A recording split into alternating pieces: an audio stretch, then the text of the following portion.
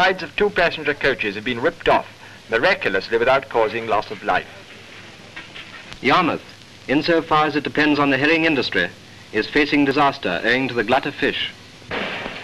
The hard work of the drifters is made a mockery as they come into port with heavy loads, recently averaging as much as 80 crans or 96,000 herrings.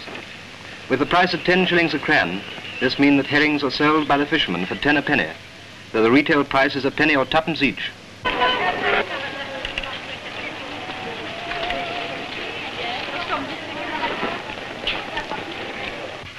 Drifters remain in port for days at a time under the stop fishing order, which is a local form of restriction self-imposed by the industry in desperation.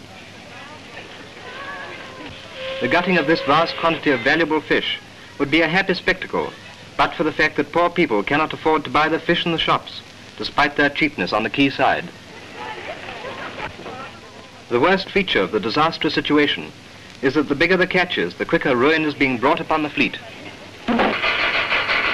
The Chicago Safety First campaign shows you how not to take a quick right hand